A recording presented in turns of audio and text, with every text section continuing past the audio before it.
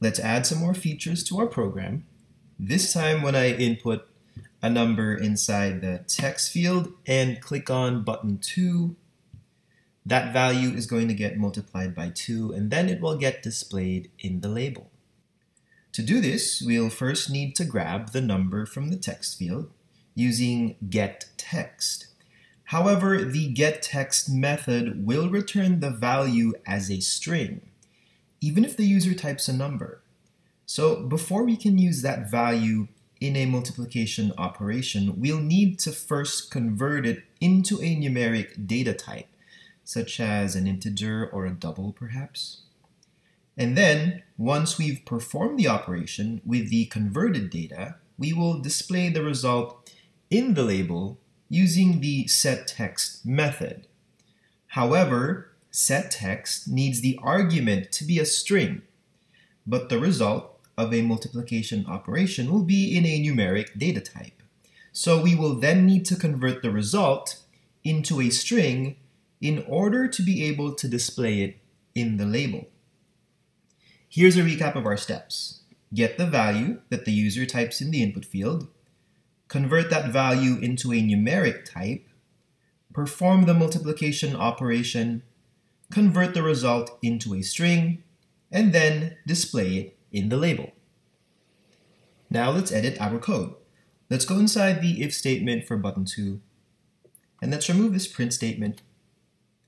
When button 2 gets clicked, we first grab the content of the input field and assign it to a variable. String val is equal to input.getText. This will get the text that is currently inside the input text field at the time of the click, and it gets stored in a variable called val. And then we do a conversion from string to a numeric type. Let's use the double data type. To convert a string that is made up of numerical characters into a double, we use Double.parseDouble. And we pass with the value that we want to convert, which in this case is val.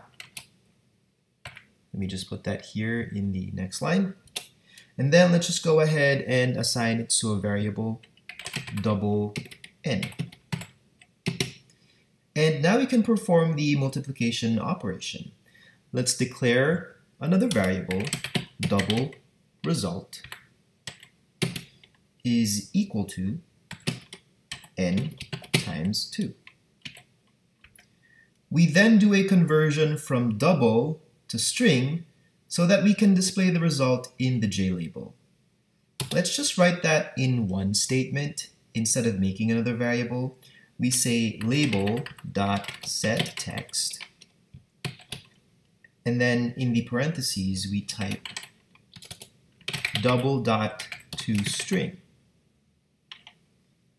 and pass result to Double.toString. Double.toString converts a double value into a string. And then we pass that converted value to the setText method so that it gets displayed in the label.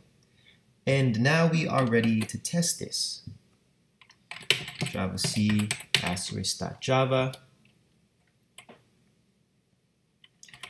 Java GUI tester.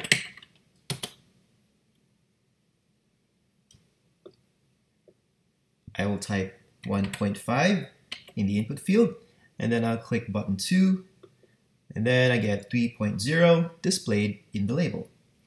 And that's it. When working with text fields and labels, always remember that they work with string data, even if the value is made up of numerical characters.